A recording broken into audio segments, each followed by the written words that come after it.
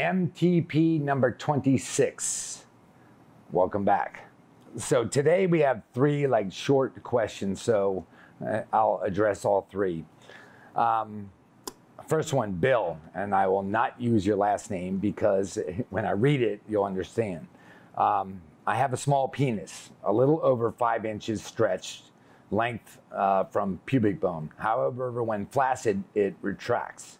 I have two questions. Am I a candidate for an implant? And are there more instances of postoperative long-term pain or other difficulties in patients that are on the small side? So first thing, 5 inches is very close to average. 5.5 is average. So you don't have a small penis. Now, we do realize that if you have a narrow penis and you try to put a big cylinder in that penis, you can have some significant pain postoperatively, but that goes away as you do your rehab. And if you look at the last MTP, you'll find out how to do your rehab. So yes, you're a candidate. No, you don't have a small penis because 5.5 is average. And even if you have a narrow penis, both implant companies have the proper implant for that penis, so you don't have too much pain postoperatively. The next comes from Dujuan, and he says, I'm 45, had a bad reaction to Trimix and developed priapism. He had a shunt after the priapism.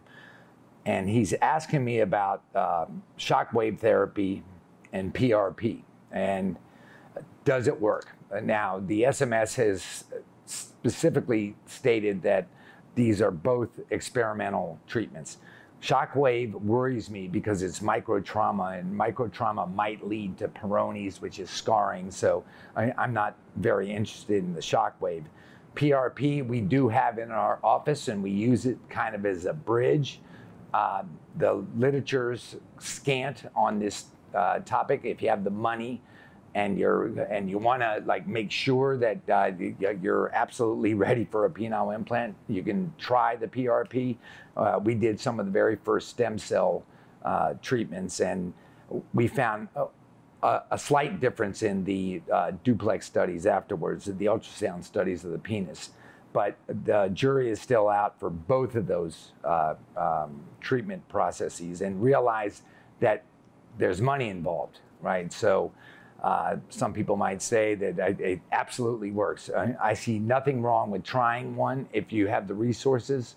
Although, as I already said, I'm a little worried about the shockwave therapy.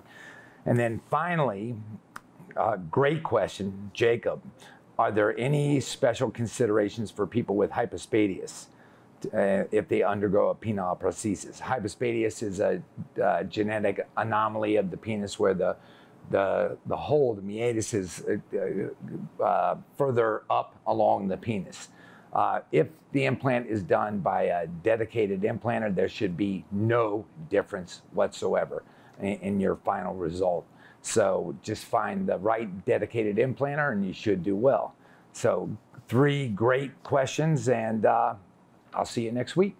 Have a good one. And if you voted, I hope you voted. See ya.